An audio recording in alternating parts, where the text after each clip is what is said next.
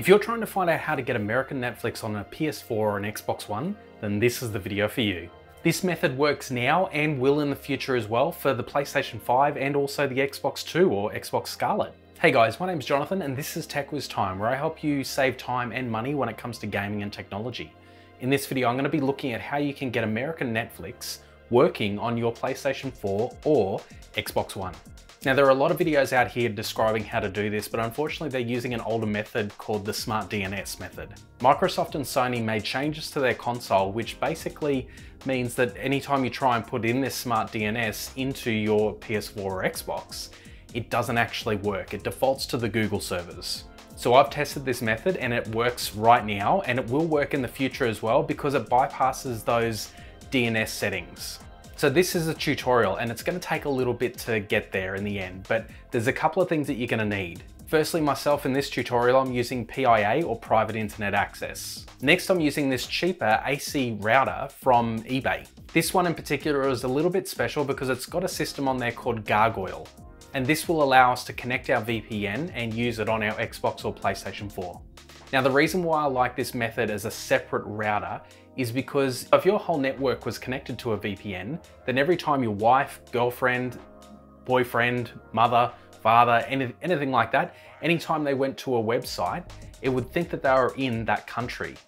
So by taking that out of the equation and putting it into a separate router, it means that only things connected to that router are going through a VPN. So enough explaining that, let's get into the meat of it and we'll go through the tutorial and get this up and running. So like I mentioned before, you will need to get PIA or private internet access. There's a link down in the description below. You can use your own VPN, but the way that I'm doing it here is specific to PIA. Next, you'll need to have purchased this router from eBay. Now, the other thing, you will need a laptop or a home computer with an Ethernet port. Now, this is pretty important because we're going to have to connect the router, this new one, up to your computer or laptop, and it needs to be via an Ethernet cable. So first we'll jump over to the computer and we'll download a couple of pieces of software. The first one up is WinSCP. Now, this piece of software here will help us to communicate or drop files onto the router with Gargoyle. Next, we'll need to download the latest OpenVPN configuration files from PIA. Now, like I mentioned, the full tutorial for this video is going to be on my website, but also I'll include links down in the description below, as well as the link to my website. So once you've downloaded the OpenVPN configuration files, you need to extract that to a new folder. And whilst we're on the computer, we need to find out what your existing home router's IP address is. Now, to do that, you'll need to hit the start button and start typing in CMD and press enter. Now, once you're in the command prompt, we need to type in ipconfig and press enter. And what we're looking for here is the default gateway. Generally, it should be something like 192.168.1.1. So make sure you take a note of that address and write it down on a piece of paper because we're going to need it in a little bit.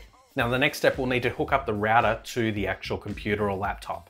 So you'll need an Ethernet cable going from LAN port 1 into your laptop or computer. And if you are using wireless internet or anything like that on your laptop or home computer, you will need to disable this. So once you've got your router connected to your computer, or your Gargoyle router, I should say, you need to open up a web browser and go to the following IP address.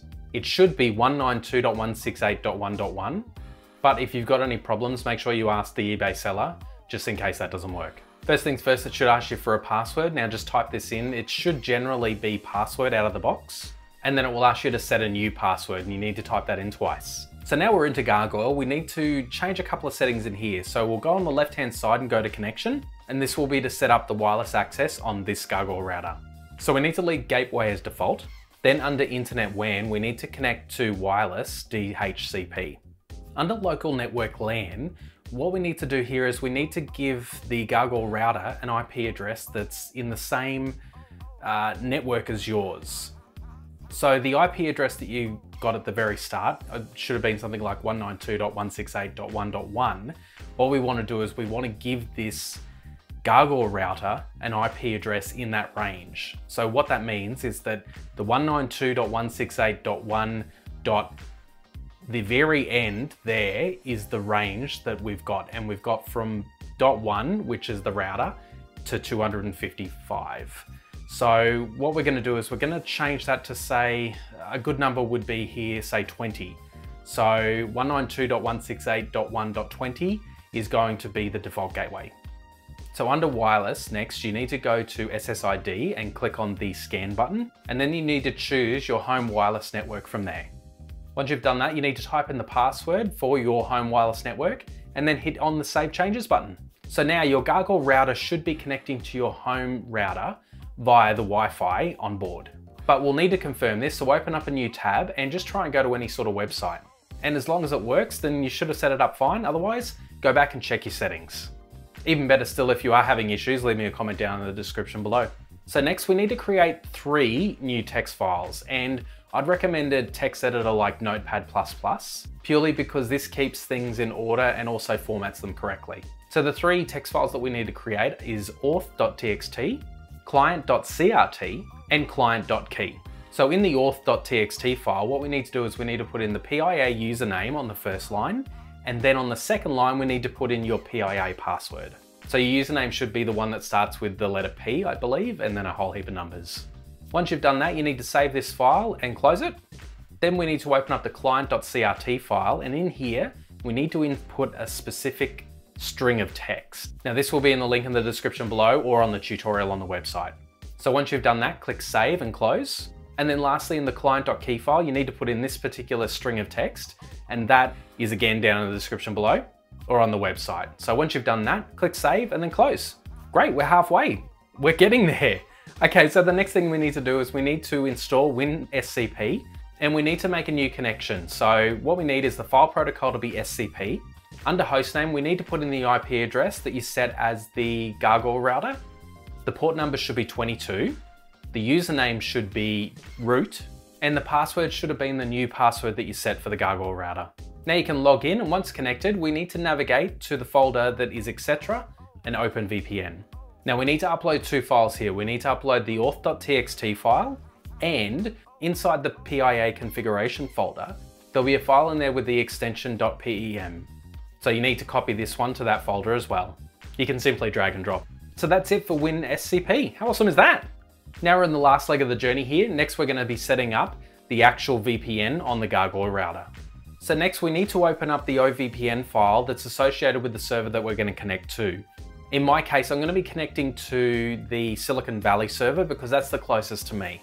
Being in Australia, the west coast of the US is actually closer, with me living on the east coast. So I'll right click on that one and open it with Notepad++. And the line where it says auth-user-pass, we need to add this little string onto the end of that. This is basically just telling it where to get the authorization for the VPN, as in your username and password. Next, what we need to do is we need to remove the last 2 lines of information or strings of text there, and we need to replace that with this string of text here. Once you've done that, you'll need to save this file, and what you'll need to do is you'll need to save it as a different name. So in my instance here, I'm going to be calling it PIA OpenVPN, or OVPN, sorry. And instead of having the .ovpn extension, we're going to give it a new extension, which is going to be .conf. So altogether, it'll be PIA OVPN.conf.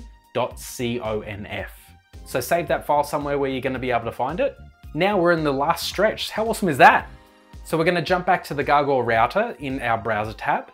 And over the left-hand side under connection, we need to go to OpenVPN. Now from the drop-down menu there, we need to choose OpenVPN client, and under upload format, we need to change that to be individual configuration files. Now where it says OpenVPN config file, we need to use the conf file that we just created. Next, under CA certificate, we need to use the file in the PIA configurations folder that we extracted at the very start. Now that file is crl.rsa.2048.crt. Under client certificate file, we need to choose the client.crt file that we created before, and the client key file is the one that we created before, which was called client.key. Click on the Save Changes button and you're done. Now you can disconnect the LAN cable from your computer and plug that into the back of your PlayStation 4 or Xbox One. And with any luck, you'll be browsing American Netflix on your console. How awesome is that? Now there's always a chance that things are gonna go wrong here, so make sure you leave a comment down below and let me know if you've gotten into any trouble, and we'll see if we can help you out. So links for everything that I talked about in this video will be down in the description below. The Gargoyle router, the private internet access VPN, the website article with everything fully written out, and all the links to the software that you'll need to download. Now I need to ask a favor. If you found this tutorial really helpful and it helped you to get Netflix or American Netflix on your Xbox One or PlayStation 4, I'd really appreciate it if you could share this on social media platforms like Reddit, Facebook, or Twitter. It'll really help this video get out there to those people that really want this information. And if you enjoy the content that I've made here today, make sure you subscribe to this channel and also hit the bell notification icon so you get notified whenever I release new videos. If you want to help this channel to grow, then you can through Patreon. Otherwise, make sure you like this video for me. Thanks for everyone's support over the years, for the regular viewers here, and as always, imagine, learn, create.